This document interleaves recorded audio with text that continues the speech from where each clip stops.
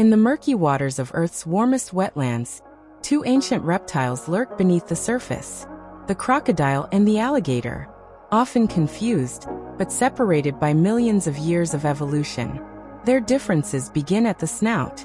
The alligator carries a broad, powerful U-shaped jaw, perfect for crushing prey. The crocodile's snout narrows into a sharp V, built for precision. Alligators thrive in freshwater swamps and rivers. Crocodiles, however, are adaptable. Their advanced salt glands allow them to wander between rivers, mangroves, even the open coast. By nature, alligators are cautious and avoid conflict.